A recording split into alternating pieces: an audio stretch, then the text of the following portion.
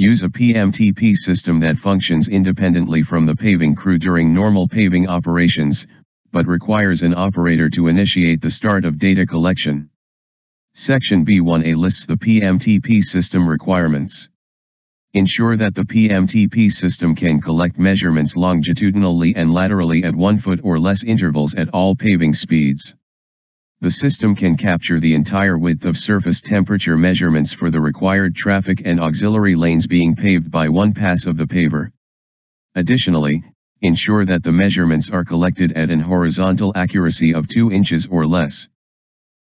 Please ensure that the installed PMTP system takes measurements at a distance of no less than 3 feet, and no greater than 12 feet, of the trailing edge of the screed plate, unless waived by the engineer. Ensure that the brackets or plates used for pavement smoothness do not affect more than a total of 2 10-inch wide lateral regions of surface temperature measurements. Placement of a ride bracket, and associated contact tail plate if used, must not affect more than 1 10-inch wide region. Ensure that other objects, such as umbrellas or lights, are not obstructing the surface temperature measurements, and are not restricting the accuracy and functionality of the GNSS. Collect PMTP measurements on 100% of each lift for the required traffic and auxiliary lanes. The required traffic and auxiliary lanes were discussed in Module 3, Special Provision Subsection A, All Intelligent Construction Technology Methods. Once the data lot is established, as previously discussed in Module 3, divide the data lot into 150 linear foot data sublots. The last sublot typically does not equal 150 feet, and therefore, is treated as follows. When the last sublot is less than 75 linear feet, it is combined with the previous data sublot. When the last sublot is greater than or equal to 75 linear feet, it is treated as one data sublot. When evaluating the surface temperature measurements in Veta, exclude temperatures that are less than 180 degrees Fahrenheit and measurements that are within 2 feet prior to, and 8 feet after, paver stops that are greater than 1 minute in length. The exclusion of paver stops will be re-evaluated in the future, when Veta can import smoothness and dielectric data. The Thermal Segregation Index, TSI, is calculated for each data sublot.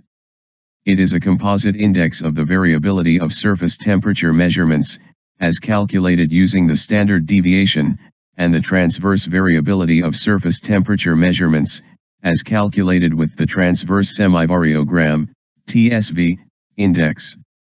The TSV allows for identification of the presence of longitudinal thermal streaking, which can often be attributed to paver setup, or the driving on wind rows. Equation 2016-1 and 2016-2 presents the TSI equation. Again, it combines the standard deviation and TSV index together. Both types of segregation are equally important, and therefore, the standard deviation and TSV index are equally weighted at a 50% contribution. Dividing the standard deviation and TSV index by their severe start values creates a unitless index, so it will be the same in English and SI units. The 0.77 offset normalizes the data to a 1:100 scale. As shown in equation 2016-2, the TSI is capped at 100.